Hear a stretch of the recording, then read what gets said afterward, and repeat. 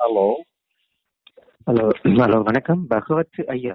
ஆமா sir, I calling from டெர்ஸ். நான் பிரான்ஸ்ல இருந்து கால் பண்றேன். என்னுடைய பேர் மயூரன். மயூரனா? சரி. நான் பெர்ஸ்ல, ஐரோப்பால இருக்கிற பெர்ஸ், இது ஆசியால ஐரோப்பால இருக்கிற பெர்ஸ்ல இருந்து கால் பண்றேன். சரி. நான் ஒரு நிமிஷம் உங்களை கலைக்க முடியுமா? பேசலாமா? பேசலாம். எனக்கு ஏன் உங்க நிகழ்ச்சி பார்த்தேன்னா அது இப்போ நான் உங்களை கான்டாக்ட் பண்ணீங்க. என்னுடைய பேர் ஸ்ரீ மயூரன். எனக்கு கிட்டத்தட்ட 11 வருஷமா நல்லா எல்லாம் இழந்து வேலி ஒன்றும் இது வரைக்கும் கிடைக்கல. இடுப்புக்கு கீழே இயங்காத அளவுக்கான வலி, வேதனை, உடம்பெல்லாம் பயங்கர வலி, குத்து, இதழ் பிடிச்ச மாதிரி இருக்கு. ஆனா நான் நிறைய பல நூற்றுக்கணக்கான பேரை தொடர்பு கொண்டேன். ஒரு சில பேர் சொல்லிக்கணும் அந்த மந்திரி இந்த செவினி அப்படின்னு சொல்லிடணும். ஒரு சில விஷயம் இல்லையான்னு சொல்லிக்கணும். நான் இதுக்காக பல பேரை முயற்சி செய்து இது வரைக்கும் ஒன்றும் சக்சஸ் பண்ணல. நிறைய சித்தர்கள், நிறைய பேரை தொடர்பு கொண்டுட்டேன். அதுக்கான இது வரைக்கும் எனக்கு அந்த எந்த விடிவும் கிடைக்கல. அப்ப உங்களை பார்த்தீங்கன்னா எனக்கு ஒரு விஷயம் கனவில் அடிக்கடி வரும். கிப்பி தலியாக இருக்கக்கூடிய ஒரு முருகனும் அந்த வேலோட இருக்கிற முருகனும் ராகவேந்திர சுவாமியும் எனக்கு கனவுல வரும். அது கோயில இருக்கிற மாதிரி போட்டோவும் வரும். இவர் 2 பேரும் சேர்ந்து கனவுல வரும், இல்லாட்டி தனியா வரும். அப்ப தெரியும். அப்ப ஏதாவது தொடர்பு இருக்குமா, இல்ல ஏதோ ஒரு காரணம் இல்ல நீ நிறைய பேரை கான்டாக்ட் பண்ணி என்னுடைய பிரச்சனை சீரியல என்றதுக்காக ஒரு தரம் எல்லாம் என்ன ஓகேன்னு சொல்லினா அது என்ன கை விட்டுடுவேன். அதனால நான் உங்கள்கிட்ட கான்டாக்ட் பண்ணி ஏதாவது ஒரு சொல்யூஷன் கிடைக்குமா? அந்த உடல் கீழே உள்ள ஃபங்க்ஷன் சரியா, உடல்ல பகுதி சரியா இயங்க மாட்டாங்க.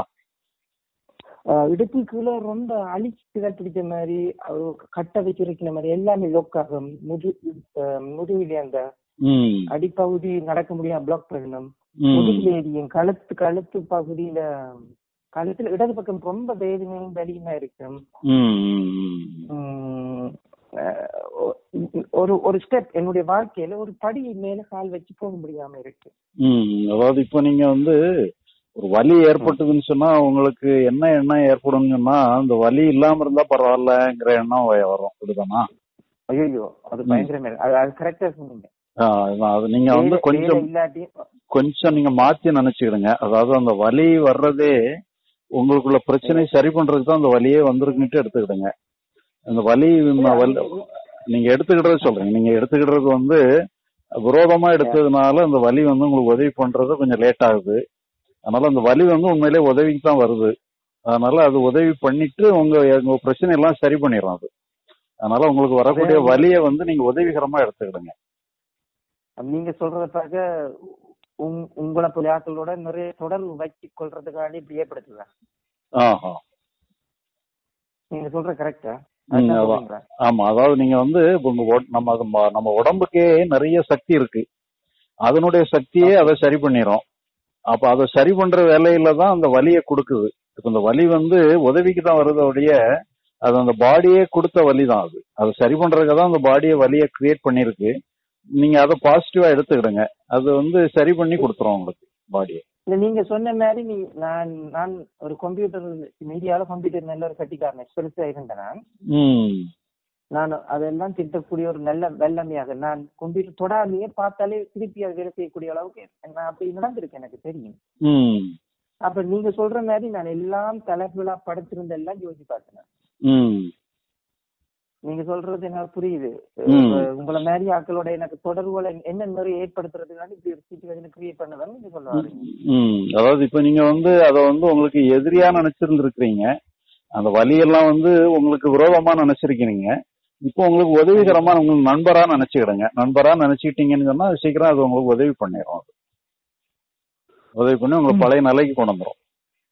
அப்புறம் இது எவ்வளவு காலம் நிக்க போகுது எனக்கு இந்த பிரச்சனை?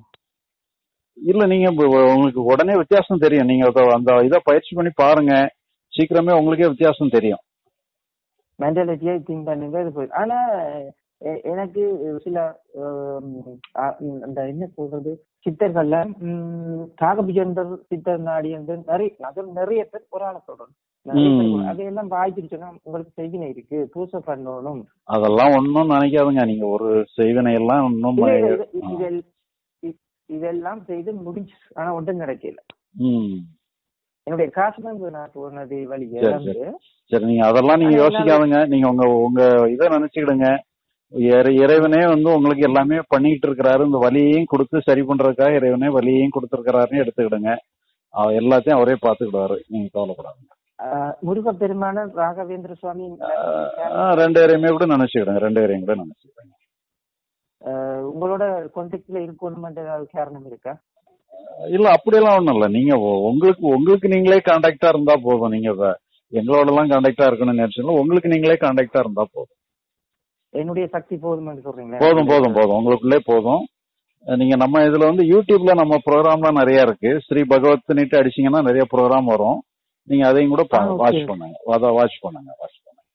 அதுல ஞான முகாம்னிட்டு எல்லாம் அதா போட்டிருக்கும். ஞான முகாம்னிட்டு போட்டிருந்தோம்னா அதை வாட்ச் பண்ணுங்க. அவங்க பேரை போட்டு அடிச்சா வேற. ஆமா, வேற போட்டு வரும். அதே மாதிரி யோக சிகிச்சை நீட்டு எல்லாம் போட்டு வரும். இந்த யோக சிகிச்சைங்கிறது சம்பந்தமாவும் கூட நீங்க அதுல பண்ணிக்கலாம். கண்டிப்பா என்னுடைய பிரச்சனை தான் நான் உங்களை கண்டிப்பா சந்திக்கிறேன். சரி. ரொம்ப சந்தோஷம். சரி. ஓகே, ரொம்ப தேங்க்ஸ்.